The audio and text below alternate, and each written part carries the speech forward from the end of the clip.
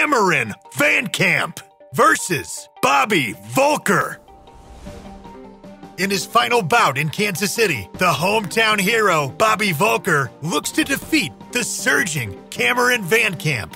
I'm old school, you know, I do it for the love of it. I like getting in there and I like getting a little messy, a little back and forth war, a little blood on each other, and just to put on a good show for the crowd.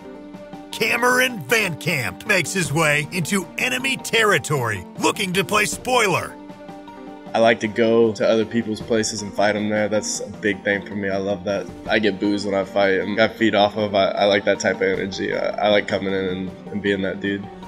Both of these fighters are finishers with a combined record of over 30 stoppage wins. I don't get cocky, I don't get arrogant. I just love to fight. I just want to get in there and put my fist in your face. Knockout or stoppage, either or is what I aim for. I'm really gritty. I like to set the pace. You want to take it to the ground, I'll fight you on the ground. You want to stay on our feet, I'll fight you on our feet. Basically, pick your poison, I'll beat you there.